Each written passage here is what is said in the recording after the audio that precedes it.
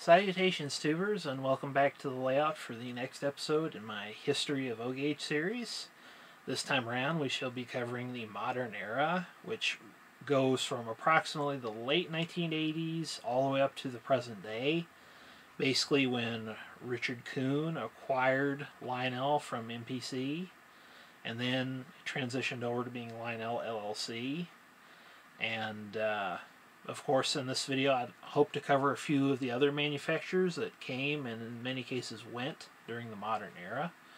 We'll do a quick little pan around, and as you can hopefully see, this time around things are looking a little bit different from the MPC era. There was a big push in this particular era to make trains which were even more realistic looking. In fact, so realistic looking they really started blurring the line between what makes a semi-scale or toy train and a model train. It's a kettle of fish we won't get into in this video, but suffice it to say, it gets to the point where you have to set one next to the other to tell which is which. And one of my favorite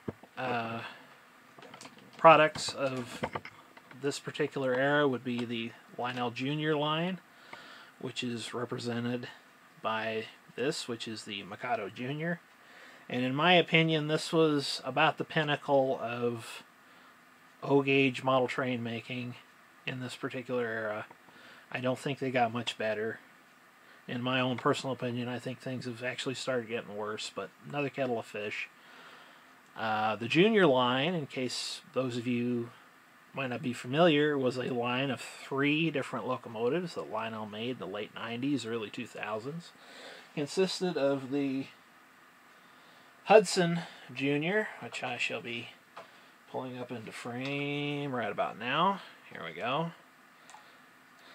Not quite a 700E, but certainly does the job. I definitely like this one. And we've got the Mikado Jr., which is represented by a Texas and Pacific 810. Because I'm a Missouri Pacific nut, and the TNP was one of the railroads Missouri Pacific bought. It's about the closest thing I've found in semi-scale to a Missouri Pacific steam engine.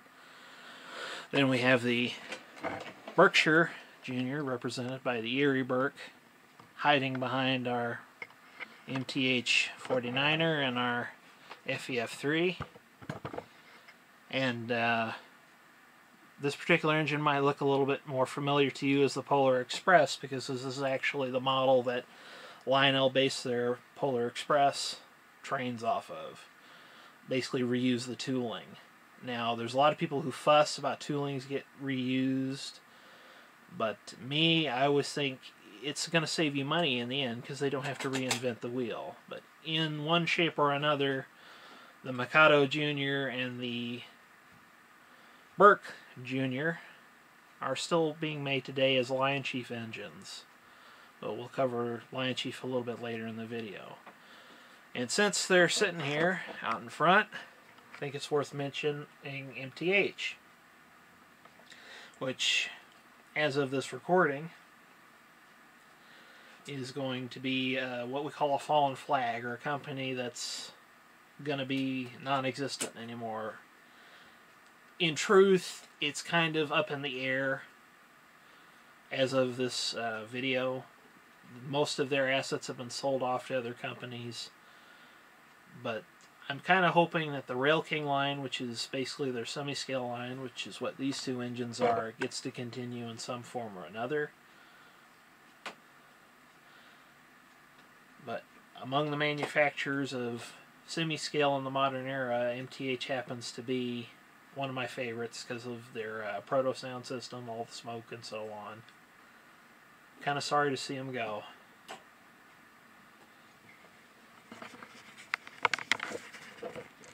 And we'll take the camera here and we'll pan over to these 2 engines.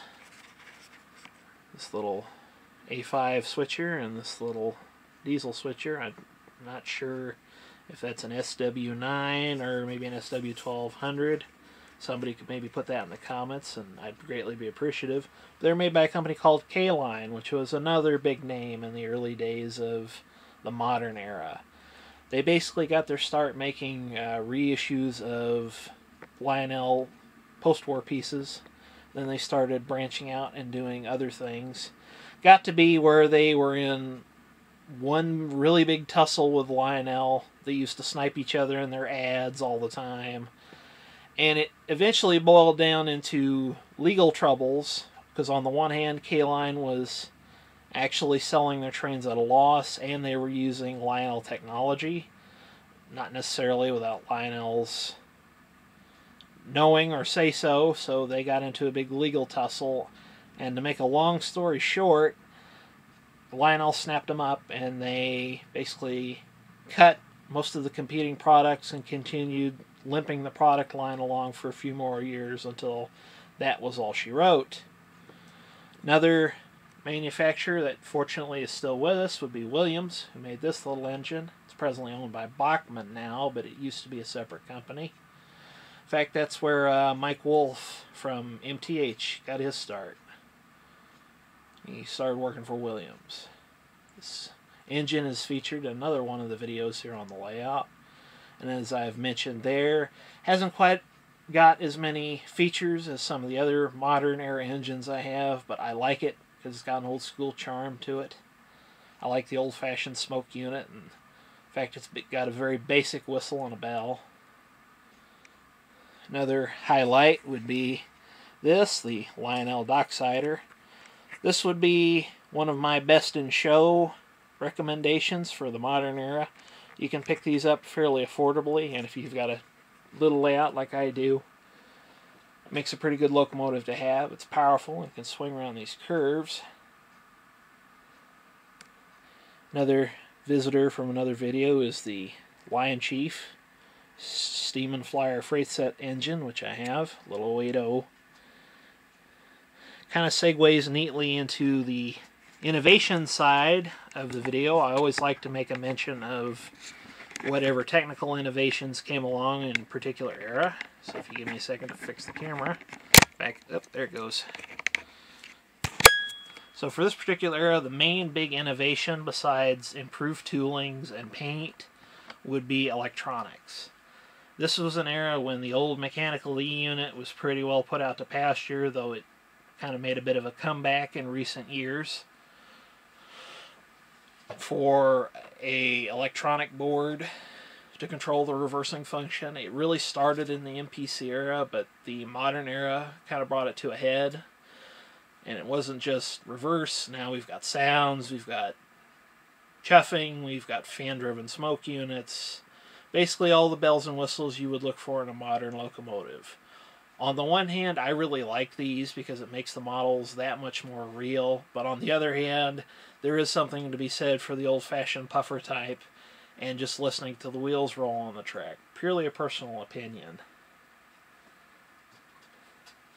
Another big name I like to bring up will be Menards. They've kind of been the dark horse of the modern era, coming out with affordable rolling stock like this. I did a little piece on Menards if you'd care to watch, but the thing I'm really excited about Menards going into the modern era is the F3 they made recently. I really honestly hope that they will make that a full production run, because at the price they were selling it, which was about 140 bucks, you really can't beat it. There is no locomotive new that I know of that you can acquire for that kind of money. But anyway, back to the technology. Another big innovation that came out in this era would be the Lion Chief system. Everybody's probably familiar with one of these, but basically made model trains accessible to everybody. I personally rather like the system. It kind of gives you a light command control system without having to buy in all the technology, the control bases and so on. But on the one hand, I kind of mourn the fact that the Transformer train set has kind of been outmoded.